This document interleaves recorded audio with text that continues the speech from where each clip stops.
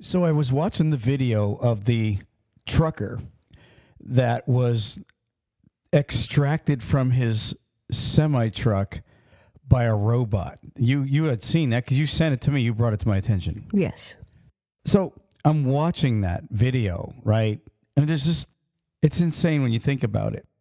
That robot walks over, and I actually watched some of the stations that put out the video only put out partly. Remember, you had seen the part where he ripped off the door? Mm-hmm. So I went and I watched all of it. Okay. So originally, I guess a trucker, it's a low-speed chase, right? He refuses to pull over, and it's in Texas, I guess. Yeah, Houston. On I-10 there. And so they pull him over or block him in. They block off the interstate, and they call SWAT. Well, SWAT, I could just imagine SWAT back at the SWAT headquarters. Hey, we got a trucker blocked off on the interstate. You guys want to try that new robot thing you got? Oh, can we please? Can we? That's what it reminded me of. It's like, oh my gosh, we can tear someone's head off with a new robot. You know what I mean? Just, you know how people, you remember we lived in Pennsylvania, right? I'm not making fun. Well, maybe I am. Do you remember like the EMTs and all the firefighters were volunteer in Pennsylvania, unless you live in a big city, but we weren't from a big city, right? So, and they all had little blue bubbles on their cars. And so like if something alarm went off, it was like all the little blue bubble guys that were driving around for free, they would like, it's almost like they would go crazy. Oh my God, there's a fire. Let's go see if we can smash windows, blah, blah, right? Like they all get off on that. So I can only imagine when this trucker, and I'm not defending the trucker because, I mean, if you're being chased by the police, you probably should pull over, whether you're innocent or not. But so they get the call, SWAT gets the call to, extract a trucker. And it's like, well, let's take, the thing or whatever you call it, right? Which I have the name of the robot. I looked that up too. So the entire video shows this gigantic, I mean, the size of the arm on that robot is scary. It walks up to the trucker and like the little door on the sleeper, right? It literally punches right through it, pop. And next thing you know, two cops run up. They got helmets on and stuff like that. And they toss, I don't know, a tear gas or a smart bomb or something in the truck. I think it was tear gas was the one thing. Okay, so they toss it in the original hole of the sleeper. Mm-hmm. See, they haven't even torn the door off yet. And then they go over and they call in the robot thing, and it just, like you see in the video, it annihilates the door, just tears the door off, right? And then there's a scene where it stops and it rips the side apart, right? But finally, when the door is off, they call the dog, here, Vito, right? And it jumps up and the dog slides back out.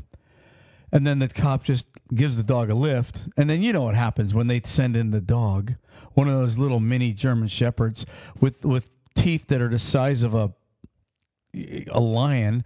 It goes in and it clamps down on the trucker probably. Anyways, to make a long story short, the article said that he was taken away bloody in the face. It goes on to say that the SWAT used what's called the Rook. The Rook? The Rook. That's the name of this robot. So if you go on, it's actually a website. But anyways, you can go on this website if you look up the Rook, R-O-O-K. And it's got a picture. Here, look, I'll show you. And anybody out there listening can just check it out. Armored Critical Incident Vehicle is what the Rook is called. And you see how it's got, the way it moves and all? Yeah, it's got like tank wheels. And it allows like tracks. 4 armed cops, heavily armed, to go behind it while it's leading the way to break down whatever. Well, beats having to carry one of those ramming, those, how they use those big ramming things. Oh yeah, no doubt. But anyway, so You can actually price one. There's on this website it says features and pricing. So I guess yeah, I mean you can get your own Rook. I guess I don't know, but then there's a little thing to fill out, right? When you click on pricing, and you could order one of those robots. You know what it reminds me of? Do you remember the movie RoboCop? Right? Yeah. Well, do you remember? I think it was RoboCop 2, where the RoboCop, right, now has an arch nemesis, but it's a big, round, mean-looking, more advanced RoboCop. Yeah, it's big the and actual whole robot. No. It's like big and bulky. Remember that? Mm-hmm. And it beats the crap out of, RoboCop, whatever, blah, blah, blah. But this thing here, the Rook, reminds me of that. And so I'm just guessing all your big companies, maybe J.B. Hunt, Swift, Schneider, and all those companies, they're going to probably take away their dispatchers and just order a bunch of Rooks. just the way that thing tore the truck apart, which he destroyed that truck. I could just see dispatchers, because speaking of robots, I was at the mall not too long ago, and Tesla now has a robot. You can, buy a robot for your house. It looks like a human. I guess you could program it to do all kind of things.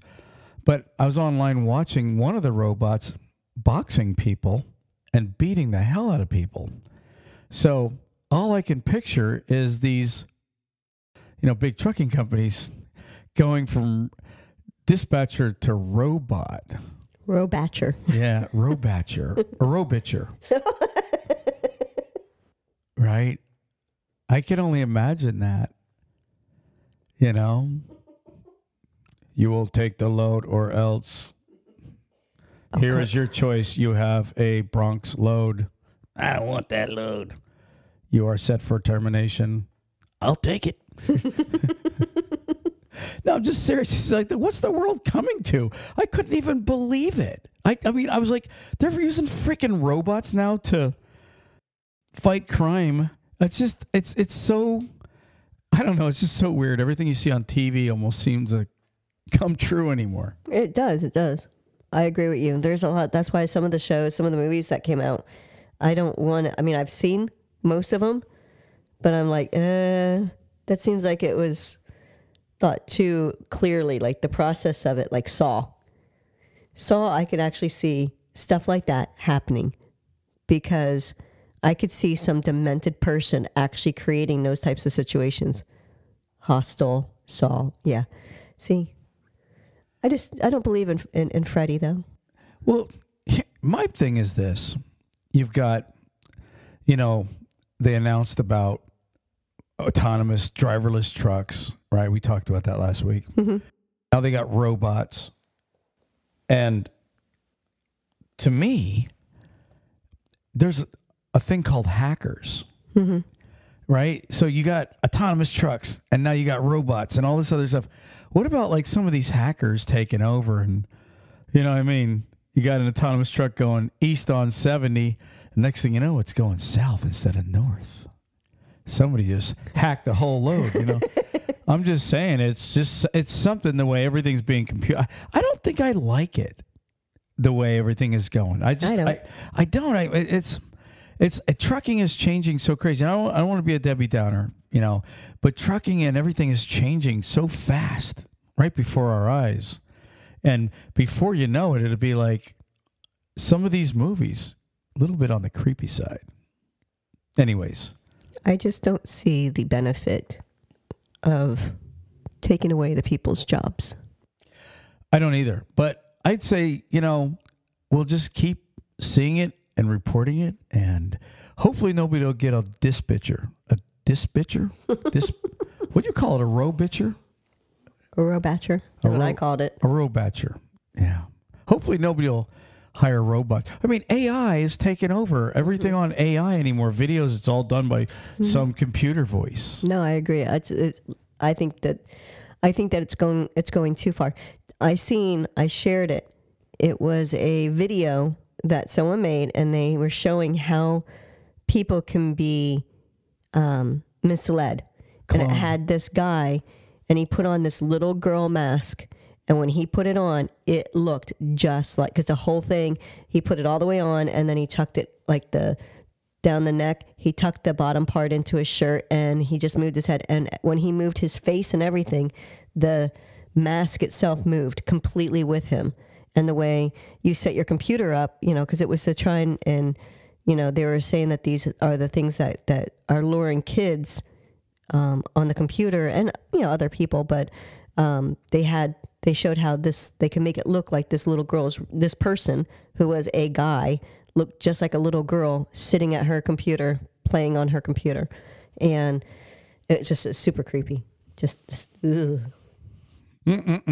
Anyways, so that's my trucker story of the week. And by the way, the article goes on to say that he seemed very intoxicated or something. It could have been a mental, like a mental episode even, you know what I'm saying? They said while he was sitting there before the robot, ripped the truck apart, he was literally revving up the motor, spinning the tires because they had the armored cars blocking him, I guess, and he couldn't move, but he just kept revving the motor up for a couple hours. So my only advice to drivers at this point, especially if you're near a big city and you feel like going on a little rampage, maybe, tearing up the neighborhood, acting all big and bad, I would tell you, be careful of these robots because they ain't playing right now. It's true. It's not a good ending if you're being chased by the cops. I would say pull over, put your hands in the air and get out before, the dogs and the robots and everything's called in. Well, that whole article is crazy to begin with, but one of the funny things about that whole thing is, like you said, it was a low speed. When I say low speed, it said he was going just under 10 miles per hour. Exactly. In the article. So it's like, he couldn't shift. He was just stuck going, and he took him on like 4 miles. Well, even though you might think, okay, I'm just not going to stop, and that way the cops might not get that upset. Well, it's their pride. Okay, you're making us look stupid. Here we are doing the O.J. Simpson 5 mile an hour chase here across, the country. Remember when they chased O.J.? And it was like 5 miles an hour or whatever. But anyways, the bottom line is, if you're going to be literally going on a rampage, it's not going to end well. Anyways, that's all I got to say about that. Let's move on. Moving on. Welcome to the show. Hey, people. Yeah. You know what I was thinking about? Remember last week we were talking about Barbie? Yeah, Trucker Barbie. Yeah, Trucker Barbie. I was thinking about how, I wonder if they're going to just, if they're creating this, this Barbie doll thing, are they going to create a series like Regional Barbie, OTR Barbie, maybe even put a little cord in the back of her, and you pull it and she'll be like, breaker, breaker, you got Barbie, stuff like that. I'm serious. A little Barbie girl. Yeah, I don't know what to do with him sometimes. I'm just saying, make the doll realistic. You know what I mean? If you're going to teach the young ladies how to be a trucker, man, teach them how to do it right. So have a flatbed one with dragging some chains with her. Yeah, exactly. Flatbed Barbie. I like that. That's a real good one. Flatbed Barbie. Put a little grease on her arms, Have her, hey, if you're going to do flatbed Barbie and you're going to do dry van Barbie and reefer Barbie, all that other stuff, give her little DOT drug screens, and then maybe even, it's just for the little kids, to play with, maybe even put little weigh stations in, have her pull in and get a ticket, stuff like that. That'd be pretty cool. Yeah, I think you went off. Well, I'm just saying, make it real. If you want to teach kids or young ladies to be truckers, go all the way. You went off on that run. It's gone. Have them sit at a Walmart for 4 extra hours, something like that. But anyways. Okay. Moving on. Moving on. Hey, let's take a break. Truck Parking Club is a network of instantly reservable daily and monthly truck parking locations throughout the U.S. Truck Parking Club helps connect truckers to truck parking locations throughout the U.S. via truckparkingclub.com. Our networks is made up of property owners that have locations adequate for truck parking to list on the platform. This includes trucking companies, storage companies, CDL schools, trailer leasing companies, real estate investors, truck parking operators, and more. Go to truckparkingclub.com today. Hey drivers, are you sick of watching the other drivers bypass the weigh station while you are held up going through yourself? Well, download DriveWise today at www.drivewise.com. That's DRIVEWYZE.com, and start bypassing the scales yourself. If you're a small carrier, an owner-operator, or even a big fleet looking for something better, check out DriveWise today. And remember, there's no equipment, no transponders needed when you're using DriveWise. Check them out for a free download at www.drivewYZE.com. Drivers, if you're looking for a local, home, everyday driving job, apply with Carter Lumber today. They have positions for Class A and Class B local drivers. They can take experienced drivers, students, and non-CDL drivers. With over 160 locations, chances are they have a position for you. So go to carterlumber.com/TalkCDL and apply today. Again, that's carterlumber.com/TalkCDL. Thank you. If you're a driver looking for a new trucking job, check out NCI. NCI offers the following: new Kenworth T680s, competitive wages, solo, team, and students welcome, plus a full benefit package for you and your family.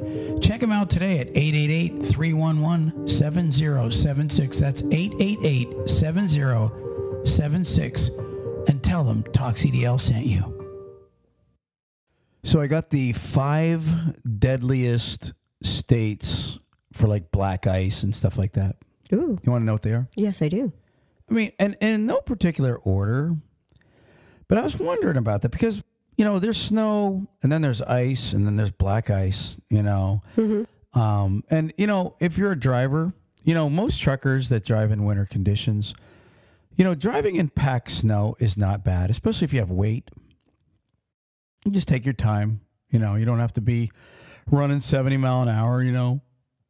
You can go with the flow of traffic and just stay steady if you got to keep going. But when ice forms, you know, you want to get off the road.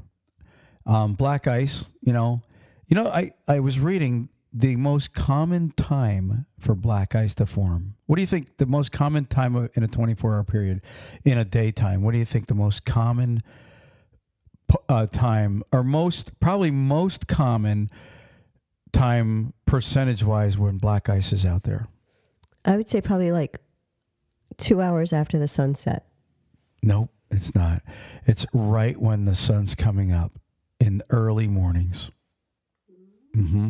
In fact, every time that I've ever been on black ice was usually my 2 worst black ice moments.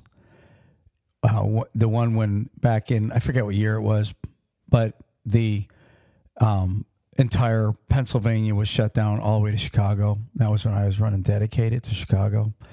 And the out in Pine Grove, where the All-American truck stop is, mm-hmm. I had gotten out there late at night, and it was just coming down crazy. And they were shutting down the interstates, and it was too late to turn around and go back home. So I just parked there at the All-American. Well, I got up at, I would say, 4 o'clock in the morning, and I was going to head south on 81. And as I was coming out of the truck stop, I was seeing trucks that had slid off, I guess, in the middle of the night. They were coming in. But the roads, I got on 81 South, the road looked clear. You know, it just looked a little wet. You know what I mean? Mm-hmm. And I'm telling you, it was too late. Once you get on the interstate, you don't want to just stop on the interstate and wait, right? Right. So I'm just creeping down the interstate, and I could tell. And there's trucks. And when I say trucks, I'm not joking. This was in the late 90s. There was like Yellow Freight and Overnight and all those doubles. They were upside down everywhere. I literally, between Pine Grove and Harrisburg, I couldn't tell you how many trucks I had to go around on the interstate. They were up the bank. They were in. But anyways, that's when I was doing maybe 15 miles an hour, maybe 20, and I just touched the fuel, and my tractor kicked out and went totally sideways, and I could see the trailer. It kicked to the left, so I could look out my passenger or my driver's side window, and I'm just looking at my trailer pushing me down straight. I'm just literally going straight down the interstate. Nobody's around, just me. And so I kicked the gear shifter into neutral, and the tractor came around because you don't want to be on the brakes in ice ever. And the reason you don't want to be on brakes, the real reason is you want your wheels turning. If you lock up your brakes, you're just going to go the way the truck pushes you. That's just a fact. So if you have nerve enough to get your foot off the brake, off the fuel, get the pressure off the fifth wheel, my tractor came right around. And it happened to me maybe 10 minutes later again, only the opposite side. I did the exact same thing, and it came back around. I got to the TA there outside of Harrisburg, and just parked there until that's when they literally officially shut the roads down. And you know, it was just super dangerous. But to make a long story short, I could not. You'd swear that there was nothing on that road. You would. Right. Black ice is also called clear ice. Well, yeah, because it's considered, quote, black because you're seeing the macadam itself. It's not. It's like a thin layer of ice going on the road itself. Correct. So the second time it happened to me was in Chicago. Again, it was a Saturday morning. We had just gotten loaded. Remember Gary from Maryland? Mm-hmm. Okay. Him and was the other guy, Craig? The three of us had gotten loaded, and we were coming out of Chicago. Before you get into Indiana there, you go over that bridge where the big rock quarry area is at on 80-90 there. And it was like, it only just turned daylight. And all you seen, again, the road did not look at all like it had ice. And we had to slow down because there was people wrecking in front of us. Cars were sliding all over the place. And Gary just Gary was a really experienced driver, by the way. Gary just politely and calmly got on the CB, and he says, your trailer's coming around. And I looked, and here comes my trailer. It was because I was tapping my brakes. So this time, the original time in Pennsylvania when I went into a jackknife, it was because I hit the fuel and it kicked my tractor. Well, this time I tapped the brakes and the trailer started coming around. And so all I did was kind of turned into it, and everything came back around. It wasn't around too far that I couldn't catch it. And so bottom line was, both times that I had black ice was early morning. Just like this report that I read said, the most common time for black ice is early morning. That's not saying you can't be any other times. It's just saying the most common time is in the morning. Isn't it when they say that it is actually the coldest time is right before the sun comes up? If it's cold out, like wind and stuff like that's usually the coldest. That's a great point. Actually, you're right. I never even thought of that. But yeah, and in fact, when you go hunting or whatever the case is, you would think when the sun comes up, it would be warmer, but it's not. You know, that first hour or two early in the morning, it's like the temperatures just drop always. And that's, you know, usually when you're going to have your black ice. So drivers, you know, just be careful out there. Here's a list of this is the ones with the most fatalities because of ice. Pennsylvania is one of them. Our alma mater. It says with 197 fatalities from winter driving, Pennsylvania is, and this is over like a 3 or a 4 year study. It says Pennsylvania is the second deadliest state due to nearly 40 winter driving deaths a year. I mean, that's a lot of deaths in a couple month period because of winter conditions, being that they have probably hundreds and hundreds of wrecks or thousands of wrecks. 40 of them result in deaths on average just in Pennsylvania. This is not counting everybody. It says the deadliest road crashes occur on Interstate 80, a major thoroughfare that runs across the entire state. It connects New York and Ohio, 2 states on our list for the highest winter driving fatalities. So it says also Ohio with 172 fatalities from winter driving.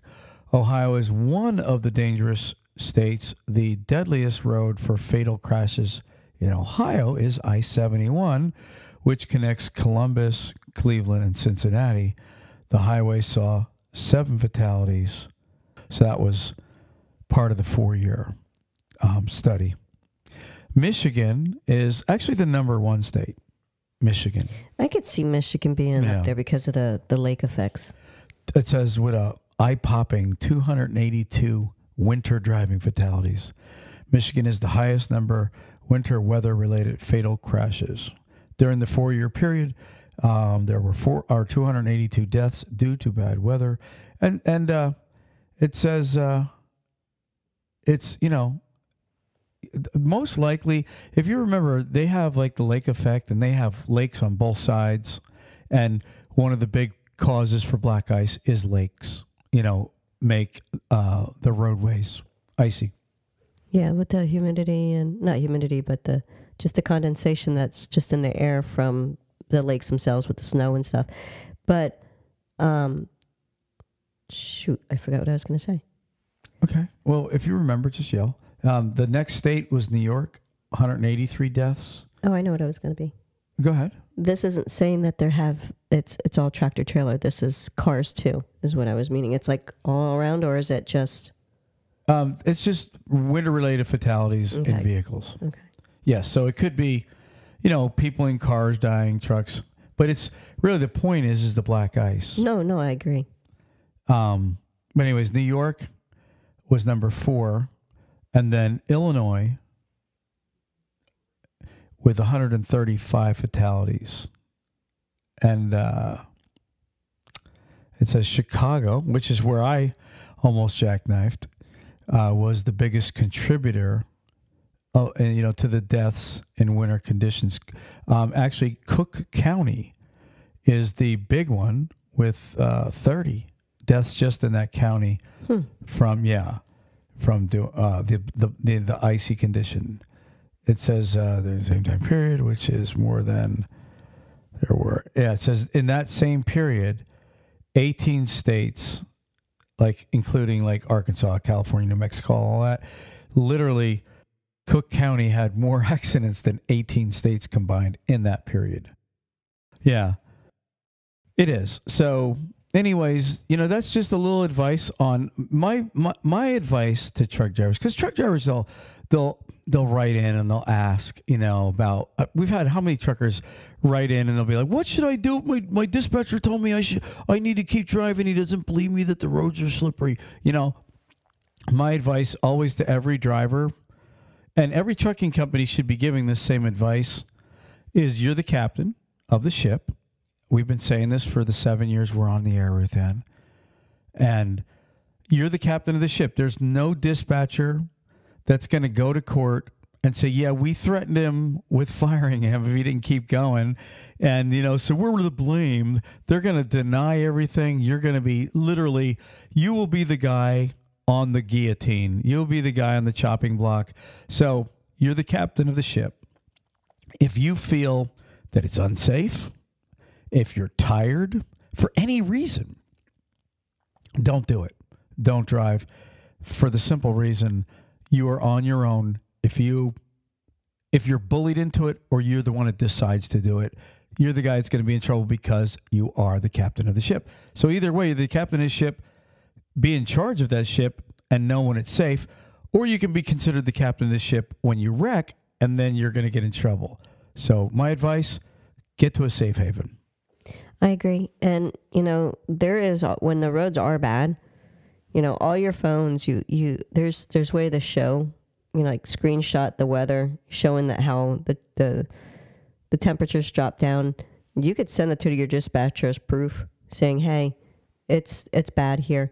And then when they start shutting, like the big accident, wasn't it like a 43 car accident that just happened this week? Yeah, that was a bad one. They say, hey, the roads are bad. It's publicized. So all you have to do is show that. And your dispatcher, what's he going to sit there and tell the boss? Well, he told me it was that way and I just told him to keep going. He's not going to want you to go and do that. No, I agree 100%. So that's all I'm saying. All we're saying is you guys are in charge of that truck. Ultimately, you're the guy that pushes your foot down on the fuel. You're the person that literally they're going to come to first to blame. You are the one they want to blame. And I guarantee you, I don't care how much you think your trucking company's behind you. If you get into a wreck because you're tired, okay, or because you were driving on icy roads and you knew you shouldn't have been, there's nobody in the world going to come to your aid and go, yeah, we made him do it. We told him to do it. That's not going to happen. That's why you'll never see it on your Qualcomm or in your communication or in your text. In fact, if you feel you have to drive because your job's threatened and you think you're going to, I would just have the company, would you go ahead and send that over to me in a text so I have it here, put it in writing. Put that in writing, dispatcher. Send that to me, and I guarantee you that's when they're not going to, and they're not going to care if you shut down at that point. Moving on. They're not going to care. Moving on. So I seen this poor trucker. There's a little article I read about a trucker that was found, I guess, in a parking lot in his rig in Arkansas, dead. Right? But it's not the typical death. It says authorities have provided new information on the cause of death for a trucker found in a parked rig in a grocery store in Arkansas, right? Just a couple months ago, they finally released how he died. It said in November, the body of a 35-year-old Georgia-based truck driver, was found inside a parked truck at Harp's grocery store in Mansfield, Arkansas. His last name was Kieta. It says he had reportedly been inside the truck parked on the lot for 3 days before he was found dead. Then it goes on to say Kieta's company requested a welfare check, which they should have. If you have a satellite in your truck, I wouldn't wait 3 days. But it says after 3 days, they requested a welfare check and told authorities that he had recently been out of the country and possibly had an illness. I know, because this gets bizarre. That's why I said the poor sap. I mean, you don't even know something's going to kill you. It says the hazmat team was deployed. So because they said to him, well, he was out of the country. And guess where he went? Africa. What's in Africa? Everything. Well, they're in Australia, right? But so you think, okay, well, he was in Africa. What do you think he got? Well, most likely they show up in hazmat outfits. So they're thinking Ebola, which if somebody has Ebola, right, it's like 85% is the death rate. If you get Ebola, okay, if you and 99 other people get Ebola together, 85 of you are going to die. And 15 on average will make it. That's how bad Ebola is. It's like the highest death rate disease, I think, that anybody knows about. And I could be wrong. It says, Travis Cooper, Sebastian County Emergency Management Officer, reported shortly after the body was discovered that Kieta was in Mansfield to pick up a load of lumber, but never arrived at the facility. Okay, so they just released it this week in the first week of January, rather. The autopsy results indicating that he passed away from, listen to this, it's called cerebral malaria due to a mosquito-borne parasite called Plasmodium falciparum. It says they reported that he had traveled overseas to Africa and returned to the U.S. in November. This is when he died. He was treated for an illness in a hospital in Ponca City, Oklahoma on November 16th. At that time, he tested negative for COVID-19, influenza, pneumonia, and SARS. So they tested him for all these, SARS and COVID and all that stuff, and he tested negative for that. It said Kieta was released from the hospital and then died on the 17th.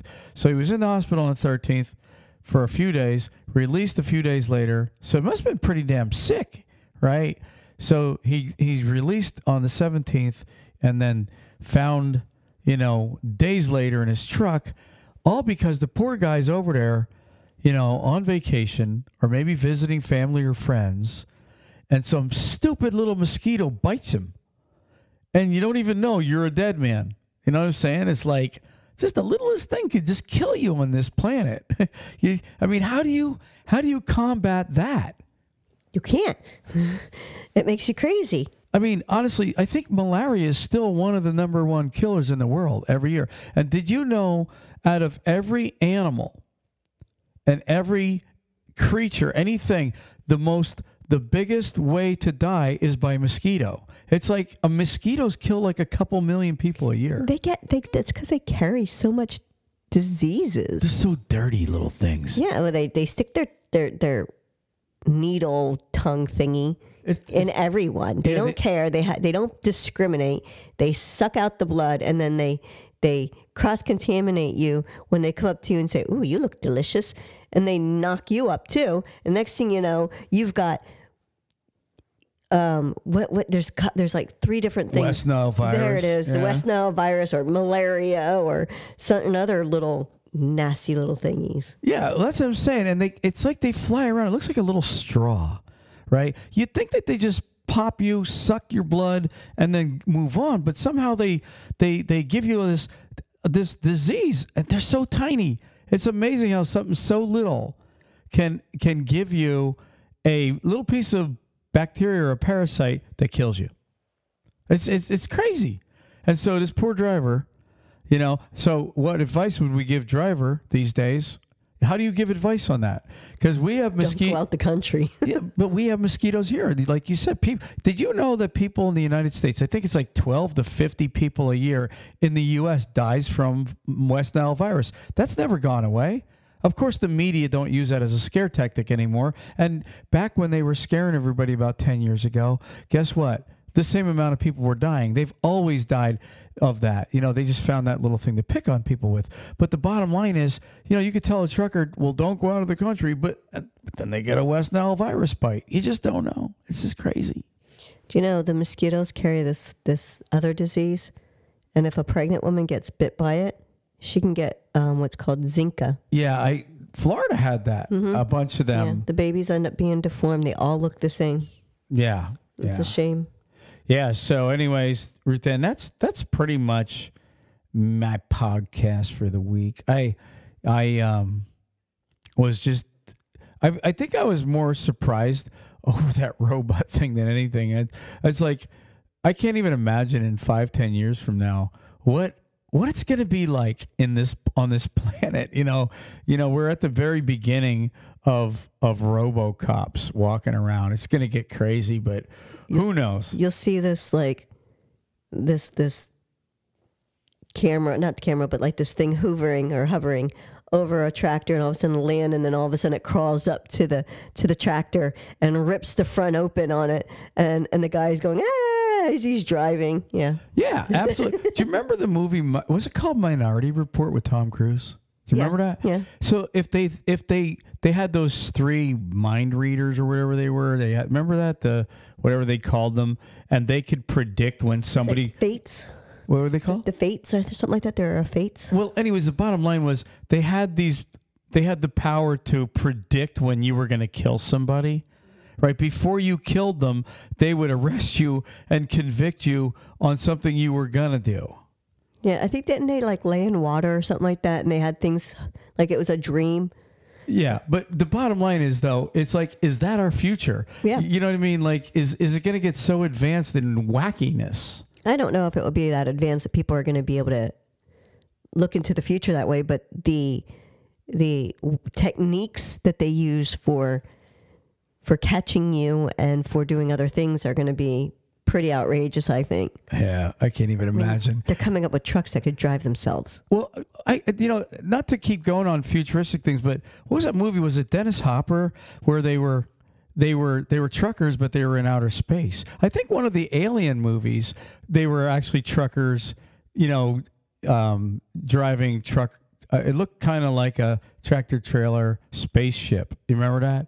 It was like, is that going to be the future for truckers? Are they going to start putting colonies on the moon and on Mars and stuff, and truckers will drive their space trucker?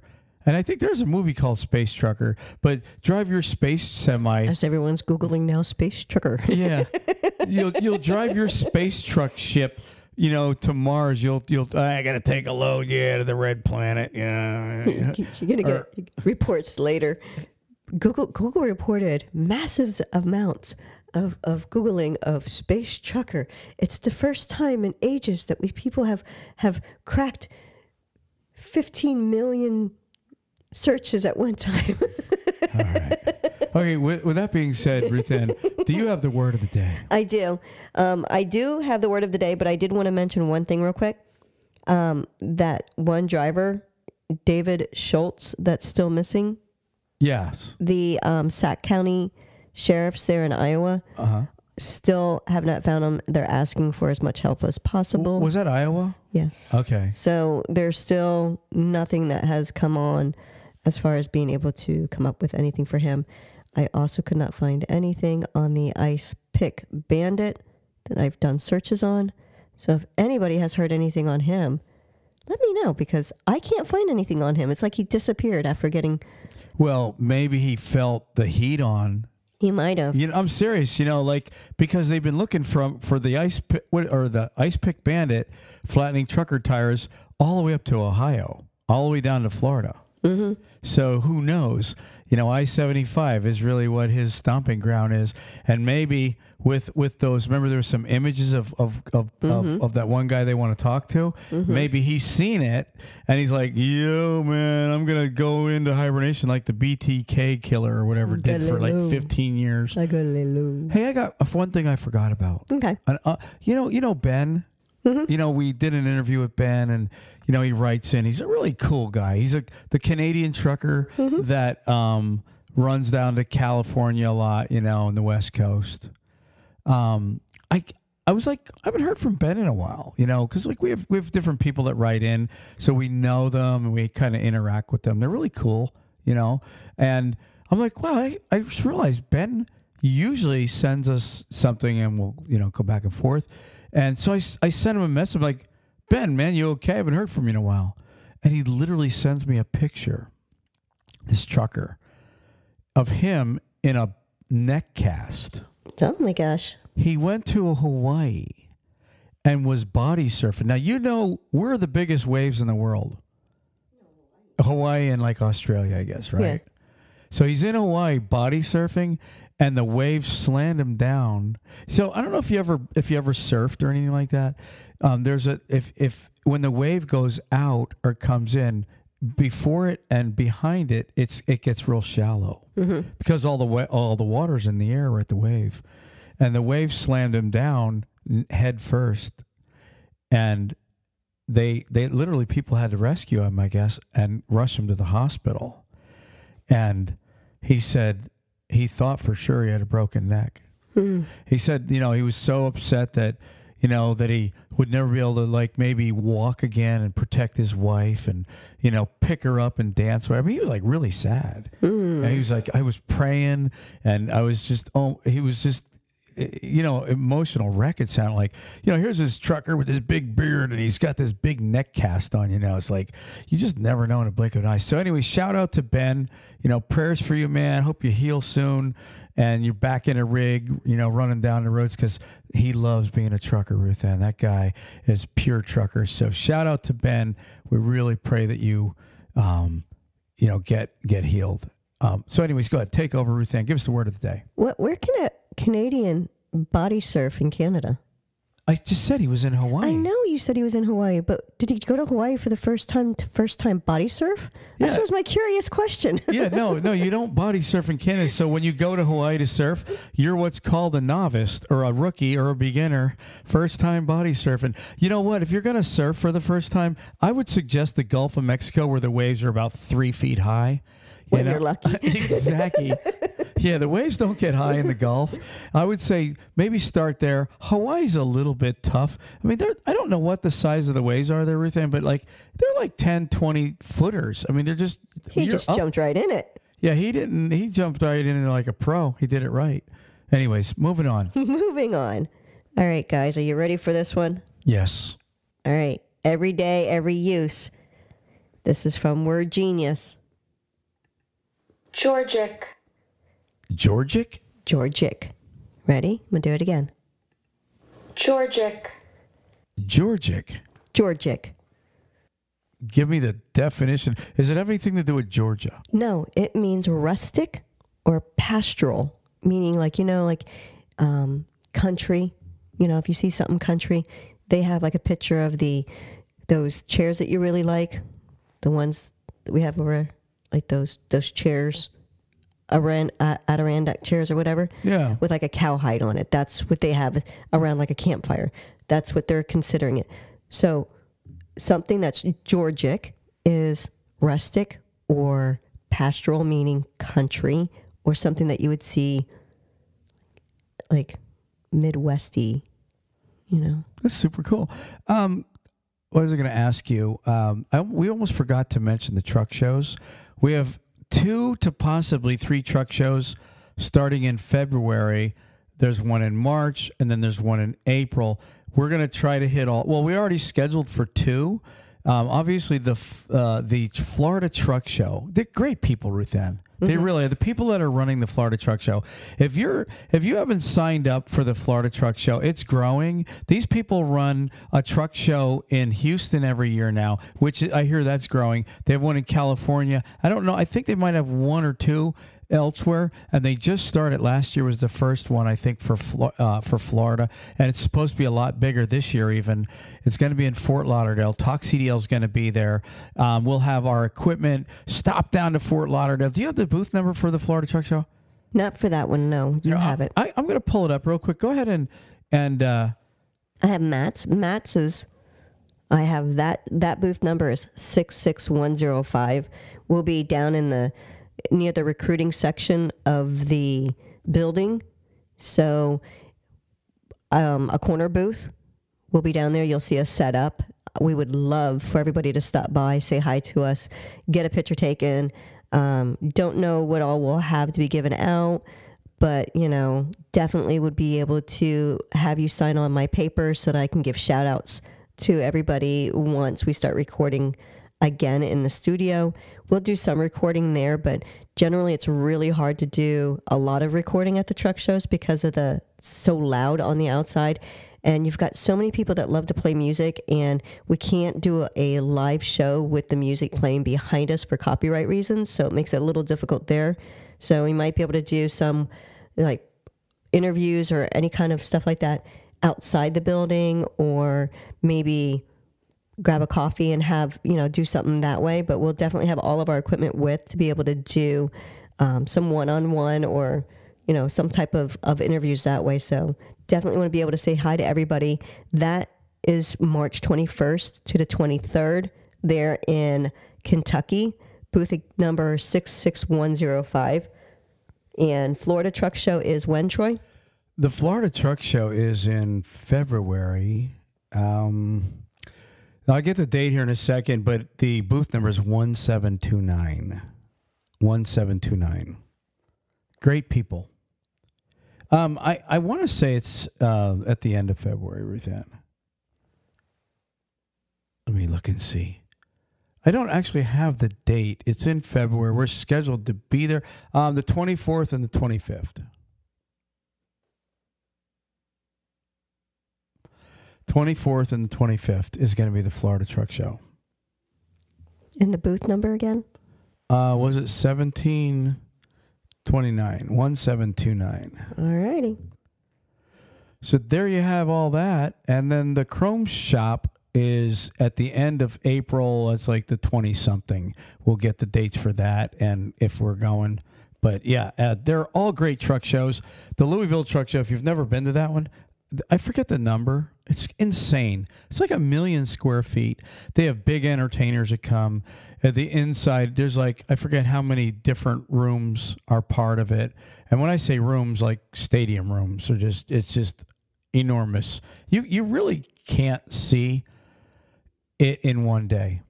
You know that, right? It's almost impossible.